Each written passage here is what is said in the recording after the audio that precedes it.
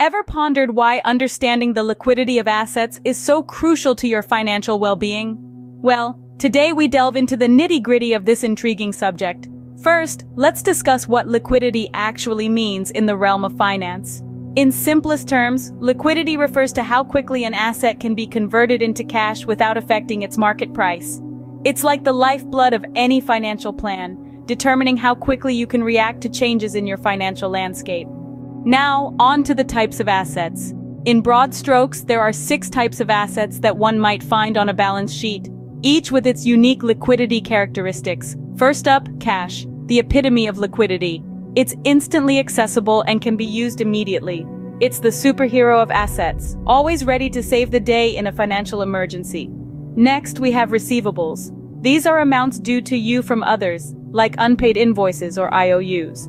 Receivables can be fairly liquid, depending on the reliability of the debtor. However, they come with the risk that the debtor may not pay on time, or worse, not at all. Then, there's inventory. This refers to goods or products that a business intends to sell. The liquidity of inventory depends on the demand for these goods. High-demand items can be sold quickly, while niche or perishable goods may take longer. Fourth, miscellaneous expendable assets. These could include short-term investments or marketable securities.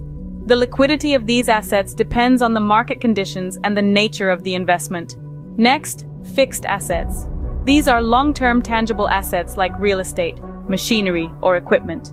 These assets are generally less liquid as they can take a significant amount of time to convert into cash. Finally, we have intangible assets. These include things like patents, trademarks, and copyrights.